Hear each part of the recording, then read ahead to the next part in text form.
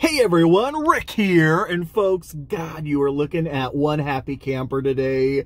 You won't believe it, Thursday. Welcome to Vlogmas Day 9, by the way, but folks, Thursday, it's drop day, Supreme. For the first time in my entire life, I scored a Supreme box logo hoodie on the drop today.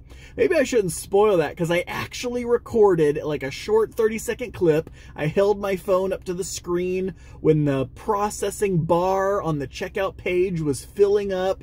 And as always, I expected it to fill up and say, sorry, sold out. You weren't fast enough, like it's done the last 4 years of me collecting Supreme, but just wait till you see it. I still can't even believe it. Until it's in my hands, I can't believe it. But anyway, so that's upcoming. Let's get to the intro.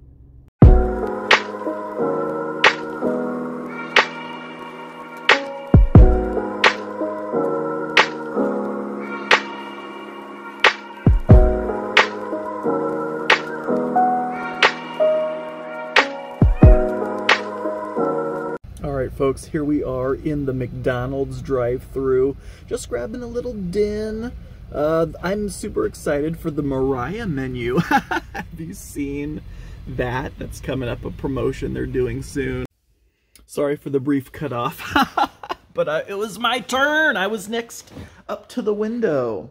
Alright folks, we are back with our McDonald's. I was just super excited because, number one, oh, look at this thing. Are you kidding me? How freaking gorgeous is that beast? But it's the Mariah menu coming up at McDonald's on the 13th. I'm not going to spoil anything. Go check it out for yourself. It's actually really exciting.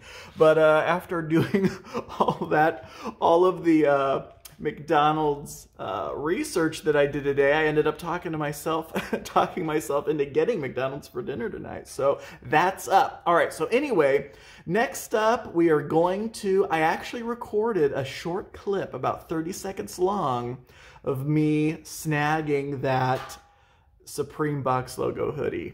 For some reason I thought I should record, and I did, and I got it. I wasn't expecting to, but anyway, I'll put that in here too.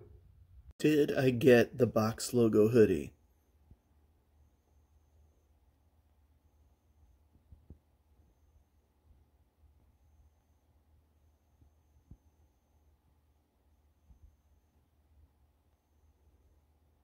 No way. No freaking way. Oh my God.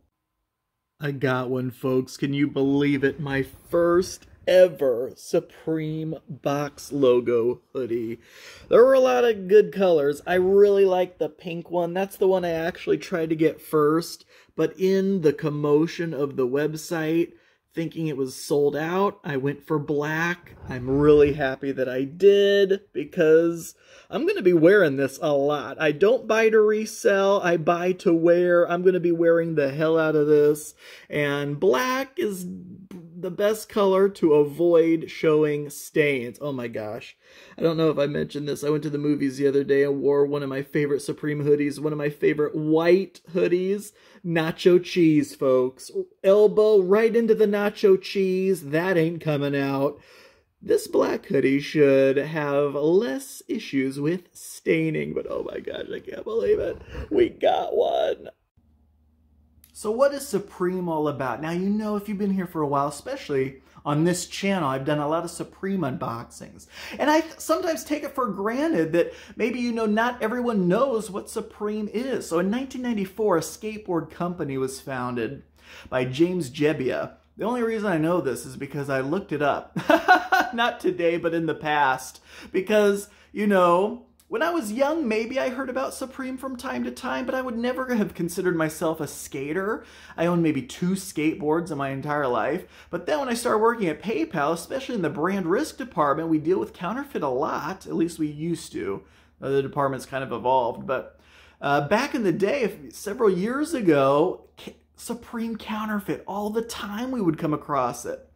And I was like, God, like all these major luxury brands that I've heard of, Louis Vuitton and Gucci and stuff like that, I can understand that. Supreme, what is this? And why are they constantly being counterfeited? Especially with the box logos. That's the easiest thing to counterfeit, right? It's literally the most famous box logo is just a white short sleeve t-shirt with a red box logo across the chest with white font.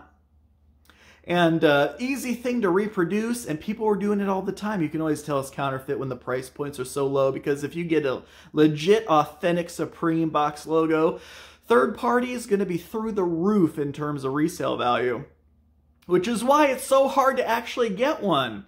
Of course, you can get them for a decent price on the website when they drop. Supreme drops a box logo a couple times a year maybe, because they'll do a t-shirt release, and then like just today was a hoodie release with a box logo. And for years, I've been collecting since about 2017. In PayPal, when I first heard about it, and I started to get into it, which was a dangerous thing to do with an addictive personality like mine, especially if, you know, the whole point is you can get the stuff for actually relatively inexpensively if you're fast enough on the website. You know, they release the stuff once, and then that's it. They don't release it again. And everyone's after it. All the hype beasts. I'm absolutely a hype beast. But anyway, and of course I'm wearing Palace, which is like the UK's version of Supreme, but it's not as popular. It's still very popular, but just not to the, you know, extreme heights that Supreme is. But, so yeah, after all these years, trying my best, and like I said, I'm not a reseller. I buy to wear, buy to keep, and I don't use bots, because that's the way to do it. You know, people who are able to snag things really fast off the website on drop day have used a bot, and some bots can cost $1,000 or more, and of course people justify that by reselling what they get and to pay for the bot and get a profit. But I don't use bots. I also don't buy third party, so anything Supreme I have is purchased by me manually on drop day from Supreme itself. So that method means I'm not going to have much luck with the super hyped items typically. But recently they've put in some decent anti-bot measures.